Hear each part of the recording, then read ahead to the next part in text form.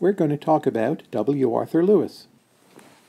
W. Arthur Lewis was born in 1915 on the Caribbean island of St. Lucia, and he passed away in 1991. He taught at LSE, University of Manchester, and Princeton. In addition to his economic writings, he also was head of University College of the West Indies, and he was an important economic advisor to Ghana. He had a very worldly life. In 1979, he won the Nobel Prize. He is best known for his work on economic development and the theory of labor markets. In 1954, Lewis published a very famous article, his most famous contribution. It was called Economic Development with Unlimited Supplies of Labor. In this article, Lewis sought to overturn the previous understanding of how labor markets worked in developing nations. In his view, there was a large quantity of what he called surplus labor. So if an economy would grow in some of its sectors, say manufacturing or exports, that surplus labor would move in from the countryside and wages would fall again. So his main point was that the existence of all this surplus labor made it very hard to boost wages in the growth sectors, and it made economies stay poor for longer periods of time than we might have expected. So the older view of a labor market was one where, when the demand for labor went up, wages would go up.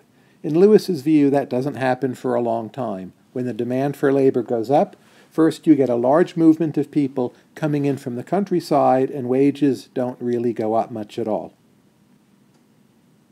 Let's just review some of the key ideas in this article and in Lewis's work.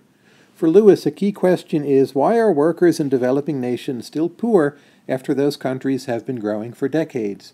And again, he invoked this idea of surplus labor, that it's simply very hard to get a sustained wage increase because there were so many poor workers out there in the countryside who would be willing to migrate to urban areas if the job opportunities were there. Second, Lewis was in some ways skeptical about capital formation.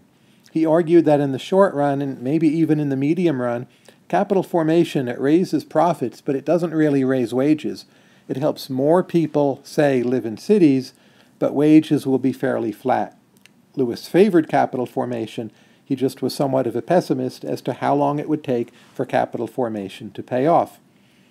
He pointed out that wages are going to rise really only when the pool of surplus labor is more or less exhausted, and that could take further decades. So Lewis was trying to explain why the Third World, as it was called in his time, was not seeing a greater boost in living standards than what he observed.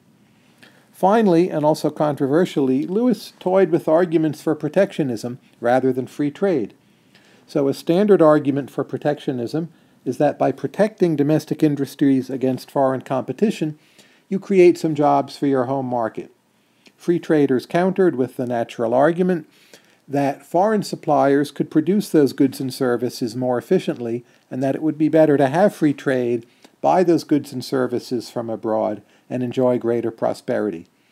Lewis argued that if you could artificially create jobs in your domestic market, this might look inefficient in the short run, but it actually would mean that you would more quickly exhaust that pool of surplus labor by creating those jobs, and you would more quickly get to the point where capital formation would raise not only profits, but also wages.